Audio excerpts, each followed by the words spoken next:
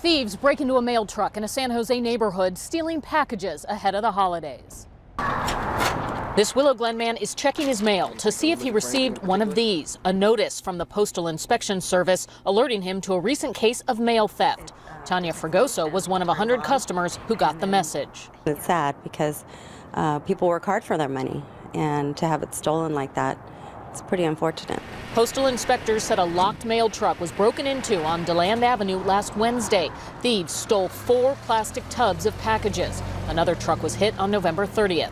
This is the holiday season. We have more parcels in the system, but we want people to be vigilant because unfortunately the mail thieves work year-round. He said at least 16 mail trucks have been robbed in San Jose since April, some downtown, some in residential neighborhoods. We are looking at security upgrades. We're constantly assessing security. The public can help by calling law enforcement if they see someone not in uniform hovering near a mail truck. Tanya is keeping a close eye on her neighborhood. And I have seen a lot of people here walking around, strange people walking up and down the street. I've had to report them. Stealing mail is a federal offense, punishable by up to 5 years in federal prison and $250,000 in fines.